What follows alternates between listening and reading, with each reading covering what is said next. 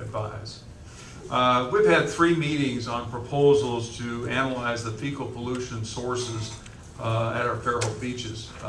They've been well attended. I think the mayor's been to all 3. Dan McCrory and Greg Mims have been to all 3. Rick Kingery's been to 1. Debbie Quinn's been to 1. 2 of my other board members, Gary Gover and Elaine Snyder, have been to several. So it's been a well-attended group. Several weeks ago, Dr. Fong, from Auburn, made an $85,817 proposal for this analysis. C2M Hill made a separate proposal for a sanitary survey of the suspected watersheds.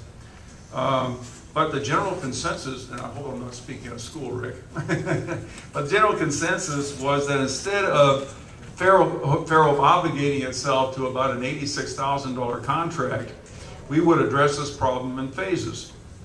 C2M Hill would complete subtask 1.3 of their proposal, which is data collection, review, and proposals for the future.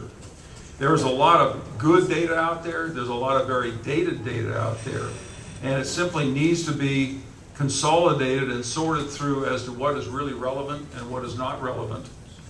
Along with this, Dr. Fong would give the city a quote for completing phase 1 of her proposal. This would be a macro analysis of 8 different sampling sites for human contamination, cattle contamination, and a general category of other. We would then use this data to more precisely formulate a testing program to identify the fecal pollution sources at Fairhope's beaches. And we'd hope to have all of this, all the details, the quotes and details of the work plan ready for your next city council meeting.